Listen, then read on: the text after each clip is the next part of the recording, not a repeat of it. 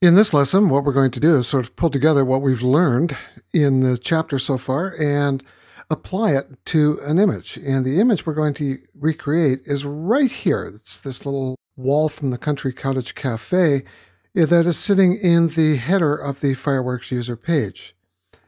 And to get yourself started, I want you to open up the Country Cottage Cafe.jpg image located in your exercise folder. And when it opens, welcome to the Country Cottage Cafe. We only need a piece of the image so we can crop the image. And all you got to do there is just draw out the crop area and making sure that you don't have the Constrain Proportions button clicked here for the width and height in the Properties panel. You can actually manually set the width and height of your crop area. Now the crop area is 504 pixels wide and it is 114 pixels high. And we want to take it right to the edge, so we'll just type in a 0 for the X, press the Enter or Return key, and there we are. Push the cursor up to the top, you see the compass, and we can pull down and identify the crop area. Having done that, you can press the Return Enter key, and we now have our image.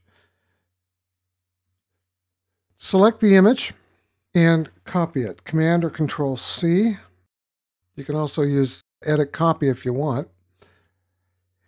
And open up a brand new document, File New.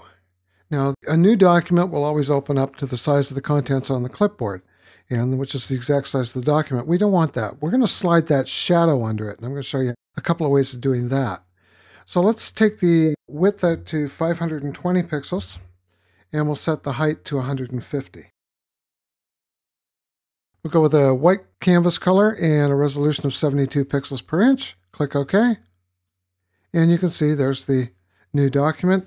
Now all you have to do is paste. Command or Control V. And the image comes in. Let's just move it into the middle of the area. Now let's put that little border around it. And the border is done using a filter. So you select the image, click the plus sign for filters, bevel and emboss. We're going to put an inner bevel on it. It looks like a button right now.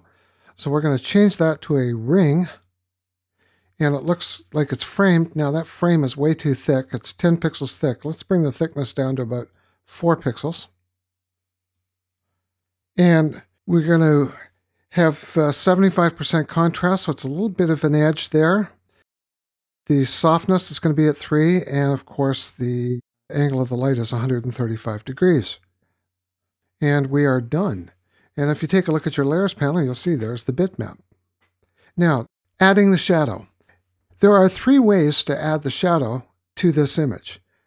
The first way that we're going to do is we're just going to simply come to the vector tool, select the ellipse tool, and just draw out an oval ellipse that's filled with black. And you can change the edge to feather. And let's take the feather out to about, we'll say 40 pixels. And then we can just take our little oval, move it into position, and then come over to the layers panel and slide it under the bitmap, and we have created the shadow. Okay, that's one way of doing it. Select the ellipse layer and press the delete key to get rid of it.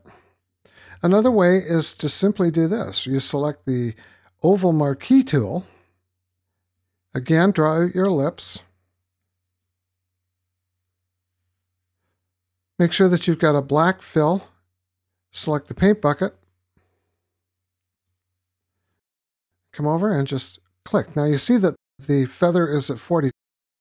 Settings from the ellipse tool were applied. So we just click inside the selection and there it is. And if I deselect, you can see there's the shadow. Now the problem with this is that the shadow, you see, goes over the image. So that's not good, but it's a way you can do it. Okay, undo. Command or Control Z. Just keep doing it. Okay, shadow's gone. Keep the selection. What you're going to do this time is you're going to come over to the Layers panel and you're going to click on the Add New Bitmap right there. Notice the selection's there. If you make a selection with bitmap and there's a selection there, it will go onto that layer. This time, just get the paint bucket, click inside the selection. It's over the image because it's in its own layer. Just come to Select, Deselect, and all you have to do is slide the bitmap layer with the shadow under it, and you have now added a drop shadow. So there you go. There's a way of taking a piece of a picture, jazzing it up using a filter. In this case, we use the inner bevel filter.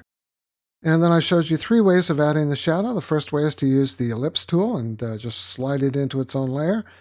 Or you can use the bitmap oval marquee tool and just draw out a marquee, and using the paint bucket tool, just click inside the selection and fill it with the color, and you can set the feathering and the opacity and all that. There are 2 ways of doing that. One is to add it directly to this one bitmap. That's a bit of a destructive method. And the other way I showed you was to simply just add a new bitmap, put the selection on that bitmap layer, fill it, and then away you go.